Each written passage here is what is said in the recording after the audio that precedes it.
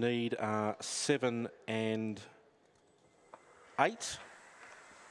And they're just about set for the running of race number 7. They're ready.